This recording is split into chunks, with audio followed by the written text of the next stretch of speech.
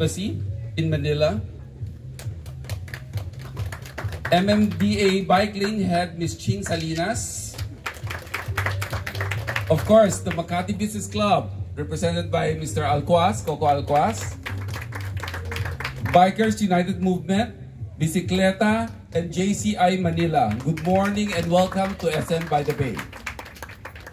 We at SM always endeavor to make SM a safe, inclusive, and sustainable place for all our shoppers, and that includes, of course, the bikers. A bike safety is one of the advocacies of SM. We have been implementing projects in line with this advocacy even before the pandemic. SM began its bike-friendly initiative by introducing dedicated bike lanes in key malls, additional bike parking facilities, releasing a biker's manual and bike safety videos to promote road and bike safety, first aid, and motorist etiquette.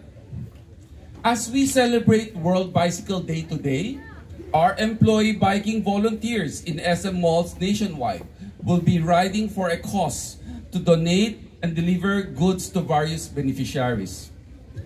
We also invite you to tomorrow to join our fun bike riding event in partnership with the UN Philippines, with our friends from humanitarian and diplomatic communities.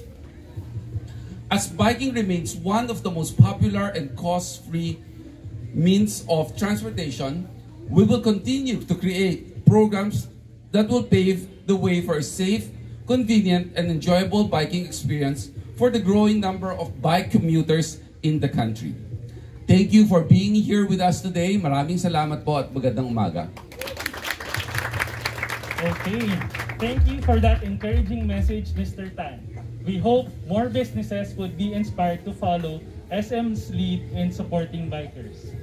In fact, that is the goal of the Business for Biking program, launched by our next speaker from the Embassy of the Netherlands, together with the Makati Business Club. The Business for Biking program engages businesses, government, and civil society to help Filipinos who bike to work and for whom biking is work. One of the many initiatives under this program is the Wheels for Work donation drive, which donates bikes to workers nationwide and will be launching its next round of donations this month. If you want to learn more about the embassies and MBC's biking programs, medyo ano yan, fun. Feel free to stay and chat with us after the event. On that note, I'm pleased to turn over to Mr. Peter Terpstra, Deputy Head of Mission of the Embassy of the Netherlands, for brief remarks. Let's give him a round of applause. Yes.